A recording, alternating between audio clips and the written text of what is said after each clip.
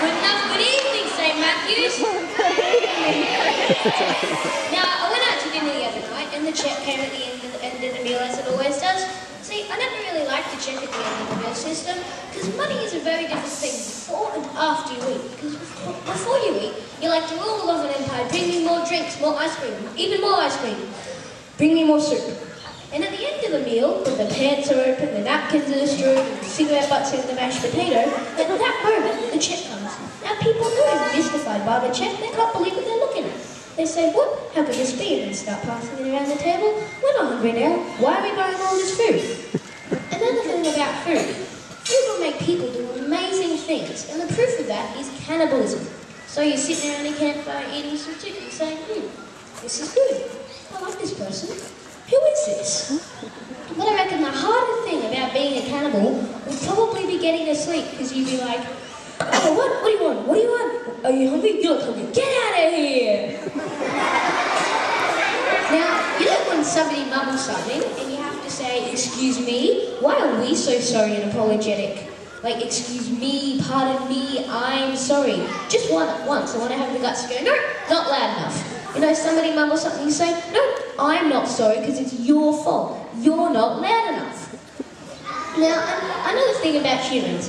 I think humans need more training in their basic social skills. Conversational distance. Don't you hate those people who like talking to your mouth? And handshakes are the worst. Sometimes they give you the late release, the early release. Sometimes they give you the three-quarter handshake, just a few minutes. I've actually said to some people, hello, the handshake is over. Coming in too high, too low, too sweaty, coming in from too far away.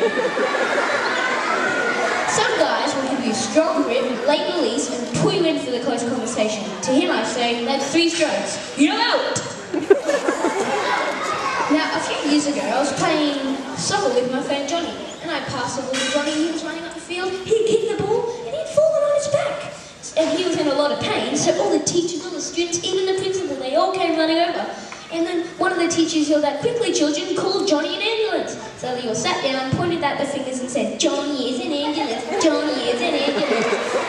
But don't worry about Johnny, he eventually did get an ambulance. And in the ambulance, he saw a picture of a gorilla. You know, big muscle. And Johnny looked closely at this gorilla, and he saw that it had huge nostrils. Now, does anybody here know why gorillas have big nostrils?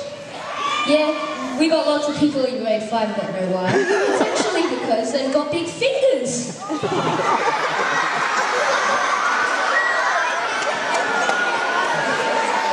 can anybody tell me what a gorilla's favourite fruit is? Now, you're probably all going to say bananas, but it's actually bananas and sausages. And once I saw a gorilla, he was cooking some sausages in a pan, and there were 2 sausages in the pan. One of the sausages said, oh gosh, it's hot in here. And the other one said, goodness gracious, a talking sausage! Thank you for listening, don't worry, I'll be here all week. You've been a wonderful audience!